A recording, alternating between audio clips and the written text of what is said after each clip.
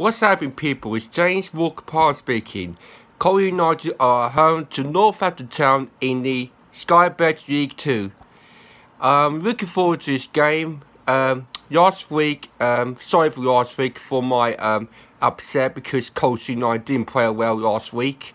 But for the last time Col Utd played, it was on Tuesday night. They drew with Grimsby 2-2, and they were the same as did last Saturday, I have to believe. So today's game is a must-win game. Col Utd are 21st in the league, and Northampton are 90th in the league. So it's going to be a big game between two teams who are near the relegation bottom four.